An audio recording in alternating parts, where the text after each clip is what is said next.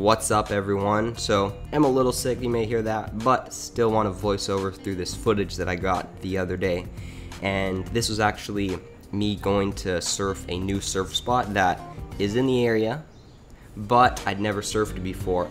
So I actually went there, and when I got there was only like one guy out.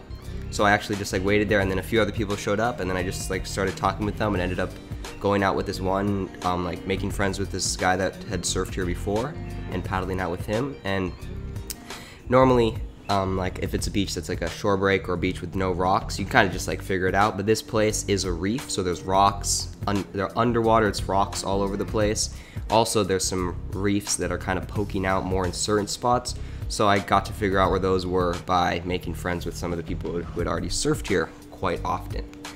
And since I'd never surfed before, when you show up at a place you've never surfed before, definitely don't just show up and like act like you own the place, because especially if you've never surfed there, people there, they've probably already surfed there tons and tons of times. So I actually at first was just kind of waiting up, like hanging out off to the shoulder, so not like right at the peak, off to the shoulder, and would pick up little waves, and then slowly like move closer to the peak. But don't just like show up, act super aggressive, like paddle battling everyone, because they're like, who the heck is this? I've never seen this person before. So always keep that in mind when you're surfing a new spot. And this one guy actually did drop in on me, and like it was like, well, I've never surfed here, like I'm not, it's not like a big deal. And then he was actually like apologizing and telling like, oh, I'm really sorry. You guys hear the rain? Raining like crazy the last few days. It's almost dark, so here's the story. Last video, remember I said that we kind of had to work and we kind of got knocked off track for like a week?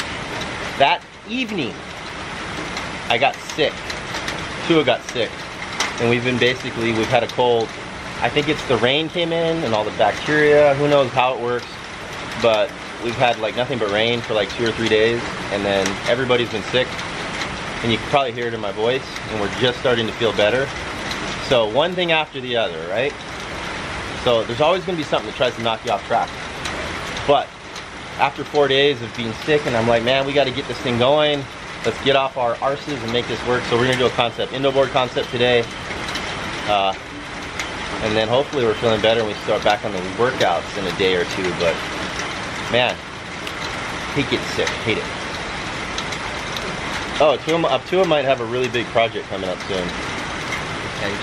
Potentially huge, crazy well, I think it's crazy. I'll tell you about it maybe in like 2 weeks. Yeah, you guys will be like, no way. There's no way he's gonna do that. All right. Say when. All right, guys, so today's indoor board concept is really simple.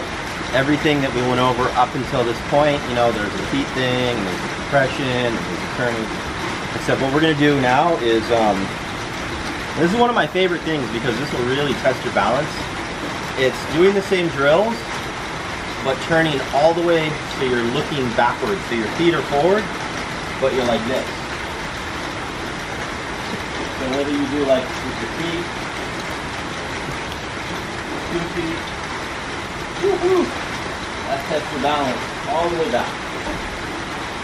This one, as soon as you do that, it's like it'll totally check your balance. But in surfing, we do a lot of turns where we torque our body, and you want to learn to basically feel comfortable in that position.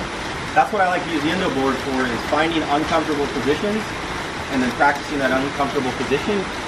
And then when you get on a surfboard and you find yourself in that position, your balance will kick in and be like, I kind of know this position a little bit. That's why people have a lot of people have a hard time surfing backside, because they feel uncomfortable going like this. So you can practice that on the indoor board. So if you want to improve your backside surfing, get comfortable basically balancing and turning like this. You watch, I guarantee you. I'm sick, my balance is off. So you gotta do it both sides. This side would be like front side, turning all the way. So if you're trying to do like a big turn or something, you're gonna like turn your body all the way.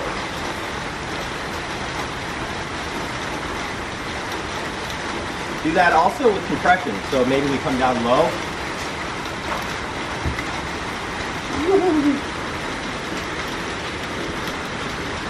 And then you do it the other way. This will test your balance. So that's the concept for today, which is basically 180-degree turn. Look.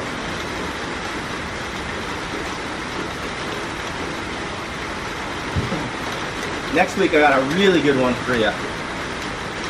So that's it for today. Get on your endo board, practice. It doesn't have to be an endo board. It could be a homemade endo board. It could be a balance board, homemade with a water bottle. It doesn't explode like ours did. And we'll see you guys in the next video. Kuda vida and aloha. I'm just pretty sick, so not feeling that good, and throat is... Yeah. And the rain, you hear that rain? I wonder if they can hear us.